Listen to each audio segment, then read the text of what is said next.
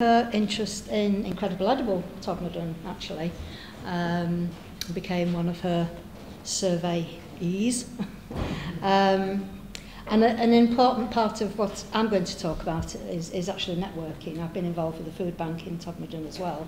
And our group, our local vegan group, Three Valley Vegans, is the group that I'm representing. But networking has been a huge part of setting this group up. You might wonder perhaps where we stand in terms of thrift and make, do, mend and sustainability. I think the main thing to say is that a vegan diet is the most sustainable for the world and its future. Most of the practical information about how we set up and who, where and when, of course, is in the booklet. But I'm hoping not to ramble, but my story begins a little bit before that. I came back to England after living in France for a number of years, and I just chose Todd, put a pin in the map, and chose Todd to be my new home, and it was one of the best decisions I've ever made. And I think most people who live there agree with that. I was keen to get involved with the vegetarian group when I came back, but there wasn't one in the town. There hadn't been one there since the 70s, so here was my opportunity, one not to be missed. I soon became involved with Incredible Edible, and I think it's fair to say that Three Valley Vegans might never have existed without the support and the help and the inspiration that we've had from Incredible Edible right from the beginning. We work closely with them, and I personally have been hugely inspired by the work that they do. I began running some cookery workshops through Incredible Edible, vegan food of course, and this is kind of how it all began.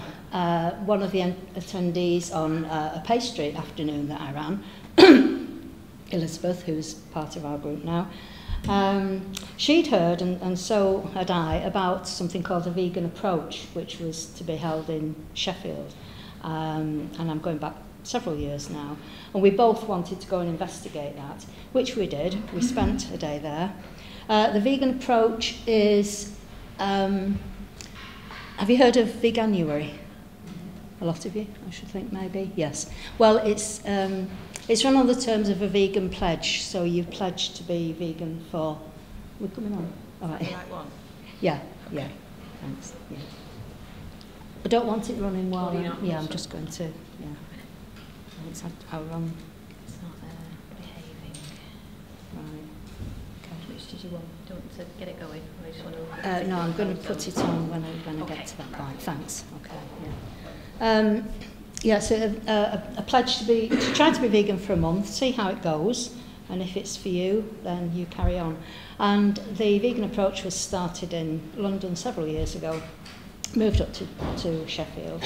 Elizabeth and I went to that, and we decided that we were so inspired by it that we would like to run the same event in Todd, which we did. It was 5 months of very hard work and planning, but we did, and we ran a full day, a Saturday, where we had over 60 people register with us, one of whom was Mary Claire, who's remained vegan since then. And our pledges were supported throughout the month. We put on various events. They had buddies to support them. And when we all came back a month later for our second day, we had 22 people who wanted to remain vegan. So what did they want? They wanted a group. So we had to then, and of course we wanted to, start a vegan group. This began in January 14 with quite a small band of volunteers, but then we launched the group. Where am I up to now?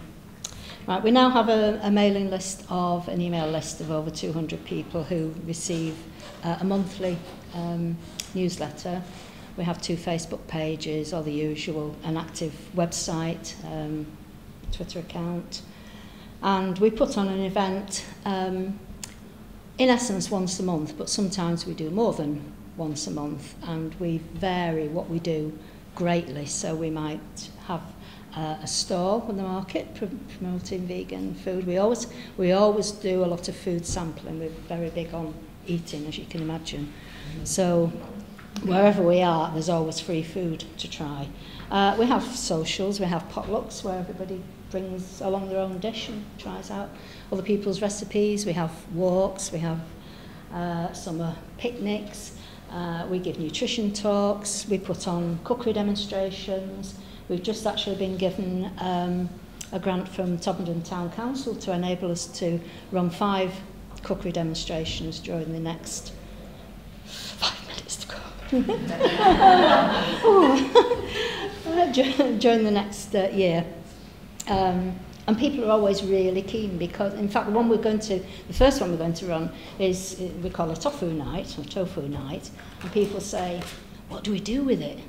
You know, you're not supposed to eat it, but what do we do with it? So we've done this one before, and we run the whole evening around what to do with your tofu. We put on our biggest event, which was a little bit ambitious, but turned out very well. In February this year, we put on a vegan fair. Vegan fairs have become, you know, the thing to do over the last couple of years. Started off just a few of them in big towns and in cities, but they're now all over the country. So we put a tiny one on in Todd, and it was terrific. Yeah, just to give you an idea, we had a lot of, we had one room with stall holders, so people with, you know, commercial trading, who were selling all sorts of vegan products. We had lots of free tasting, we had a raffle, and we did a pledge again in conjunction with the Vegan Society, who run one right throughout the year, and so people then had the opportunity to pledge again for a month, and that was successful too. We had 30 people take up the pledge.